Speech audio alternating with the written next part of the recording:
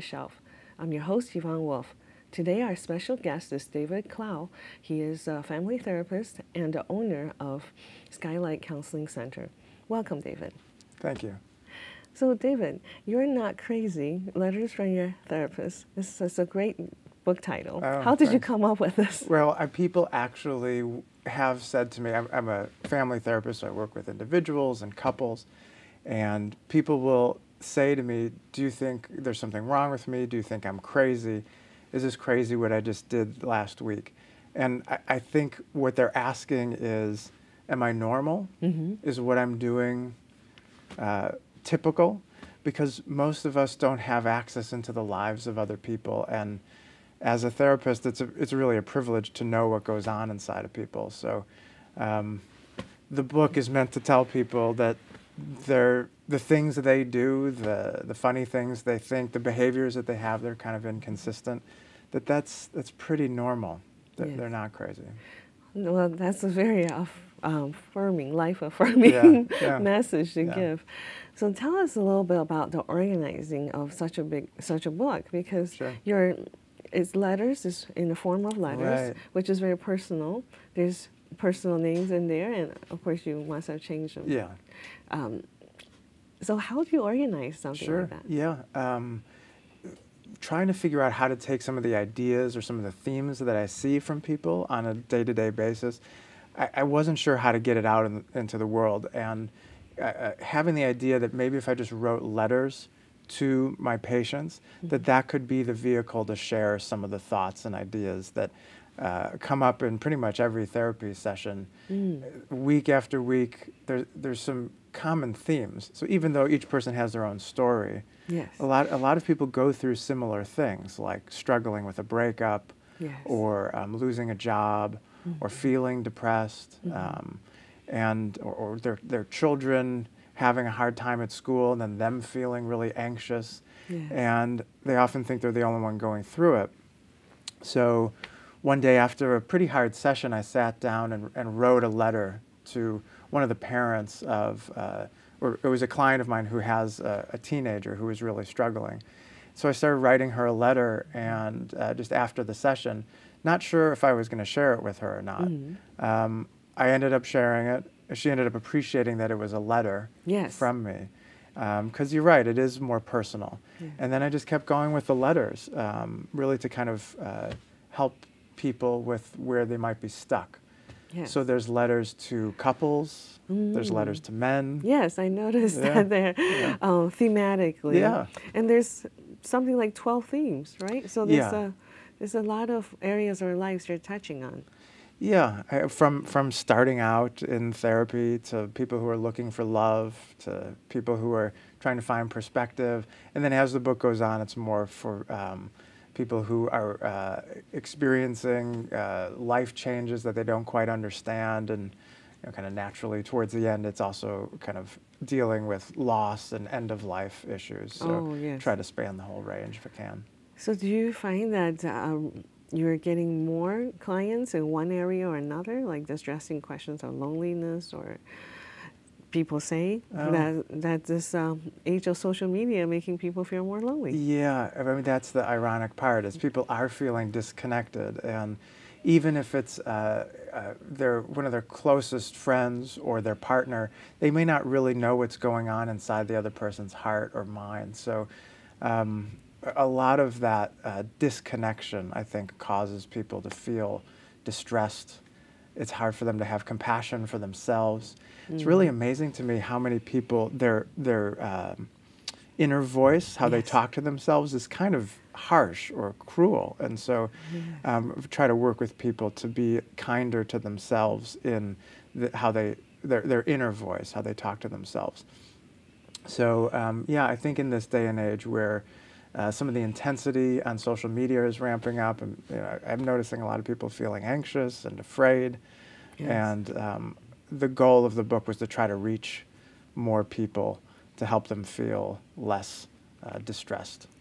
So tell us a little bit about finding, did you have an editor to help you with this format or the thematic, which theme to choose? It kind of came naturally out of my work. Yes, I can see. Yeah, so that's how it started. The fantasy that I might have had that I was going to get a book deal and somebody was going to just kind of pay me to go and write, that didn't happen. This was really just a labor of love to start. And then as it started to take shape, it started to feel like this could be of value. It'd be nice to get this out into the world.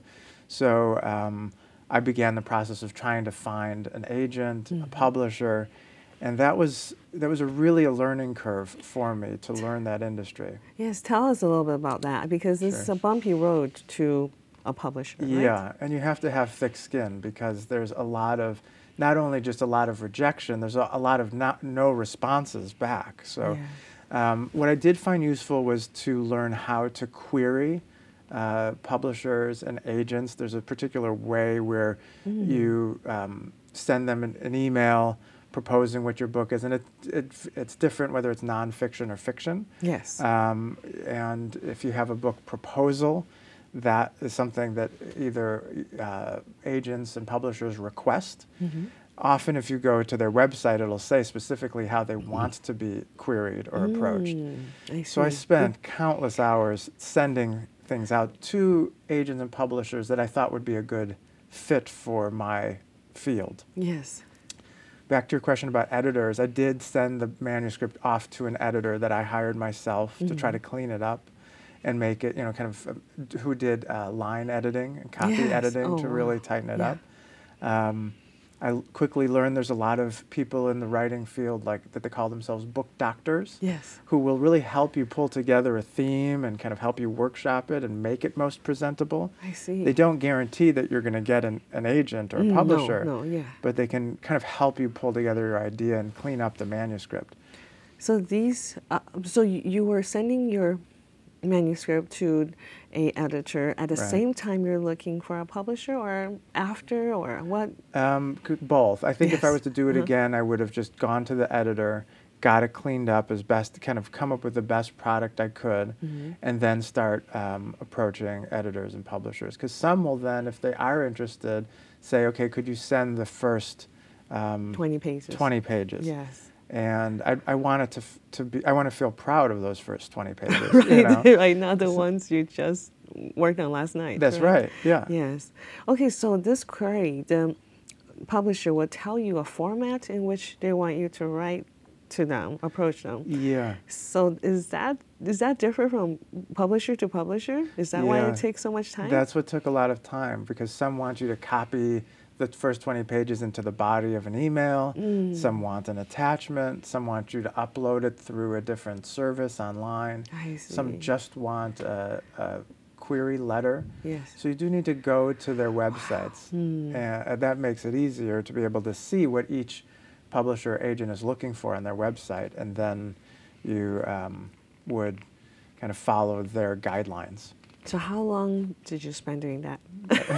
Longer than writing the book? About the same amount of time. Yes. So about a year of trying to reach out. I went to a writers' conference, which was really a lot of workshops about how to get your book published and how to market yourself.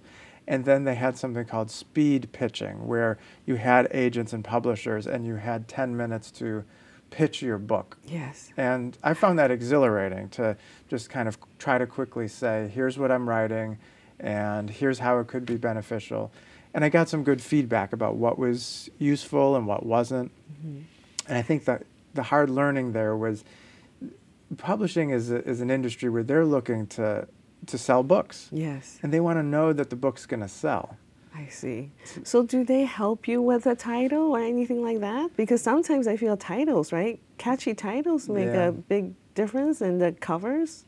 Yeah, yeah. Do they help you with those things? The agent that I ended up finding, which just came through a referral from a colleague, supports the field of mental health and is interested in helping people who are in the field of mental health, who also have businesses, to get their books out.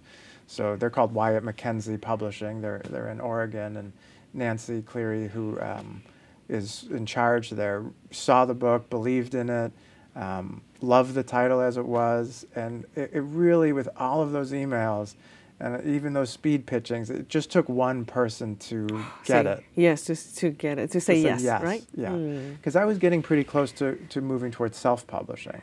Yes. Which is now, I think, in this day and age, really a viable option. People can create their own press. Yes. And it's just a way to get one's book into the world. I don't think there's as much of a stigma around self-publishing as maybe there used to be. Yeah, most of our guests are self-published. It's a great way to get your book out there. Yes, and so you have a website. So did your publisher suggest this, or is it all your own, is it? Yeah, she helped with some ideas for it. I enjoyed building it myself using a template, which allows me to edit it. But on the website is just simply some information about the book, information about me as an author. I did have a video recorded, and there's a video of me talking about the book, and links to places to buy it. So I wanted to have that all ready to go when the book launched. I see. So when I finally announced, like, here it is, it's being published, that people could easily go to the website and find out more about it, and then direct them to places to buy the book. Well, I liked your website. I thought the website was very clear, and thank you. There's some very pertinent information, was easy to look through, and that is absolutely necessary right now, right, as a author. Yeah, and what they say, people spend just a few seconds looking at a website, you know, so I think less is more. Just a little bit about the book, an image of the book, and that they're maybe just going to click on one or two links, and that's it. And your publisher didn't put you on a book tour. No. So no. how do you go about, right, this whole marketing of the book part as an author? How do you do that? I'm learning. I'm figuring that out, certainly. Yeah, gone are the days where a publisher is going to send somebody on a book tour around the country. Unless maybe they're very high profile, or have, you know, or if it's a big publishing house. Yes. And Lee Child still has to when he comes to the United States, right? Sure. Yeah. But. So, and if even if you did have a book tour, you might still be talking to a handful of people in some small towns around the country, and that takes a lot of time and effort and money. Right. So, I think how it is these days is that it's up to the author to promote their book.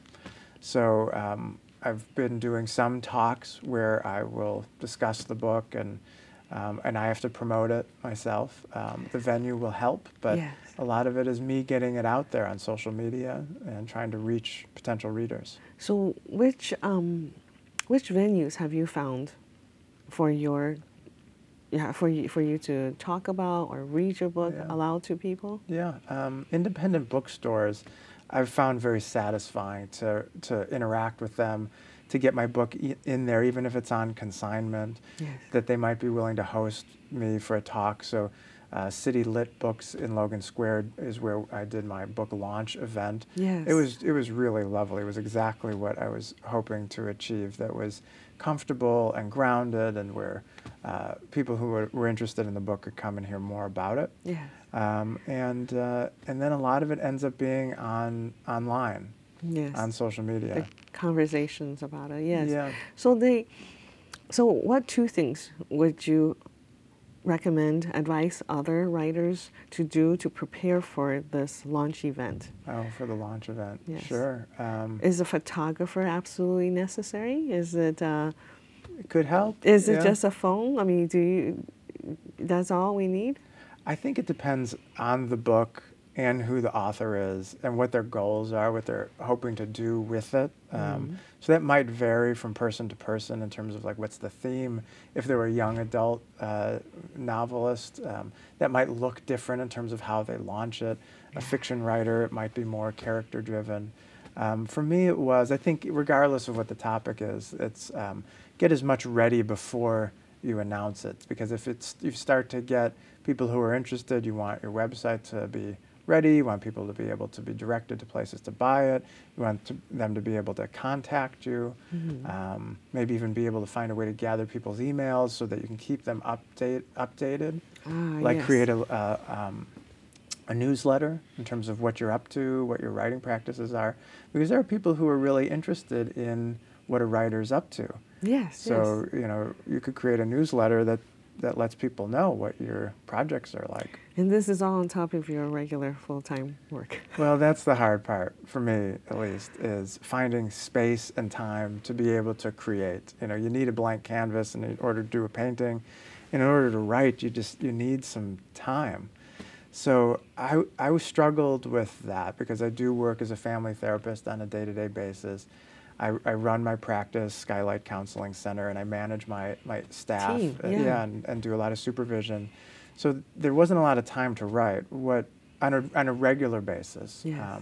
What helped for me was to clear out like a full week and take a week off.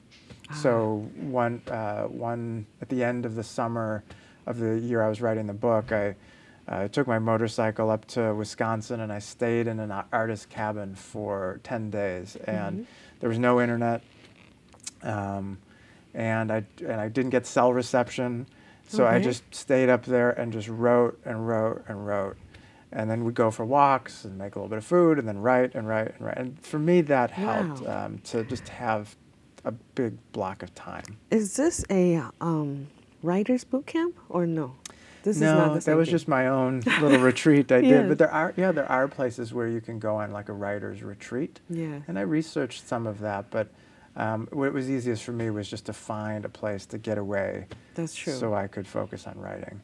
Well, that's probably healthy for all of our mental wellness, right? To just be unplugged that long and to think about. Yeah, I think we have to be intentional about it. Otherwise, like life just, all the demands fill me in on a regular basis. As much as I want to write now, I'm caught up in emails and day-to-day administrative things. And so you mentioned social media. Does that play a role when you're looking for a publisher? Does your publisher expect you to have a social following already when you approach them? That's what it obviously depends on your field and on the publisher. But that was my experience, especially at that speed pitching event at the conference, that they wanted to get a sense of my social media following. Wow, that is new to me. I know. I mean, to me to too. be asked. I know. I have not spent time building a social media following. Yet if you had 100,000 followers on Instagram and you announced your book, there's probably more of a chance that a lot of those people are going to buy it. Yes. So for a publisher, that's more of a sure thing. It was sobering to realize that they were less interested in the merit of the book and more interested in if I'm going to be able to sell it. Yes, or whether you are showing potential to create a buzz and continue that, right? Exactly. So maybe somebody who's on a reality TV show. Yes. Those people. Yes. They might have a big following if they wrote a book. Yes, or American Idol, those kind of programs. Yeah. Wow. Yeah, there's probably more people who would jump to buy that book. And so then I felt it's really on me to try to educate people about the goal of the book, which is really to reach people and help them. Right. To have time for reflection, right, rather than the busyness. Yeah, right? to look inside. Right. And for a lot of us, introspection. A lot of us, it's hard to look inside. When we start looking inside, it's not always comfortable. So my work on a day-to-day basis is to help people feel comfortable looking inside themselves. And saying something nice. And saying something nice to themselves when they see it, right? Or when they do look. And then the book hopefully guides people to do the same. So what sort of feedback have you gotten, David, from your readers? How does that work out? Yeah, people have been using the book in interesting ways because it's letters, and the letters are sometimes just a couple of pages long. People haven't necessarily just been reading through. Some have, but I've heard from people who just pick a letter a day and will kind of find what speaks to them based on the topic. So my hope is that somebody would even just kind of grab a letter, read it, before their day or after, at the end of their day, or while they're commuting, and it might help them cultivate a little more depth and a little more connection to themselves and the world. And maybe even build some empathy with someone they take a peek at. Yeah, I had a therapist who read the book, and she started using the letters with her clients. So she shared a letter with her client, and they talked about the themes. The client found it to be a relief that it felt like it was a letter to her. Yes. So it helped her feel less alone. And I have some ideas about using the book also to help new clinicians, new psychologists and therapists to help them train and think about how to work with people. Well, those are all very good practical uses, and I think it'll be great for our social change. Yeah, that's the idea. I really think that where I see things going, and maybe what I might try to hopefully write about in the future, is the way that art and science can come together and be merged rather than separate. And how we can take our relationships and make them more healthy, more conscious. I think kind of the next wave of human development is having healthier relationships, and we're all kind of trying to figure that out and learn that in this day and age. So tell us a little bit about your connection to Glenview, because you were a Glenbrook South coach. I used to coach basketball, and that was, it still is, basketball is a real joy of mine. And I used to run Glenview, the feeder basketball teams. I ran those for a couple of years, and for both boys and girls. And girls. And it was really great to see the families come together around the team and to support the community. And for me, working with those families through basketball really is what turned me on to family therapy, because I would see how the families were sometimes improved from their child growing. And I got some feedback from a parent who said that, because my son's been on your team, he's better at home. It's really helped him to be on your team. It's helped our whole family. And for me, the bells and the buzzers went off, and to... This was gratifying. And to maybe take basketball out of the way and just work directly with families became my goal. But that is part of the intention, right? If you go into basketball with some intention of being a better family relations with each other? Yeah, I think I really enjoyed the relationships with my players and with the families, and that was the most satisfying thing. The winning and the losing was not as important, especially with youth athletics. Right, and those are actually good experiences, right? To grow from instead of hanging on those wins or losses. Right. Did this inspire you to become a family therapist? Yeah.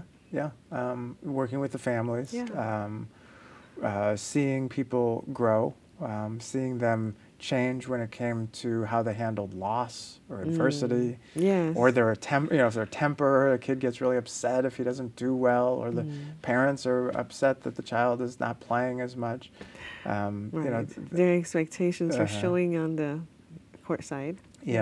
I mean, I experienced the Glenview families as passionate, but they also had good perspective that this was supposed to be fun. That's really the goal of why we play sports, is because it's supposed to be fun. When you do better, it's more fun. But it's a healthy emotional engagement.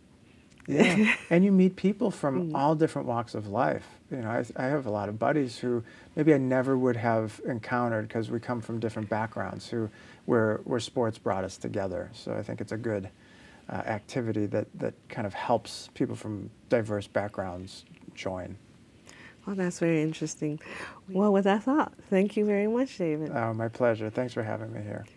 And thank you for watching. Join us next time on Off the Shelf.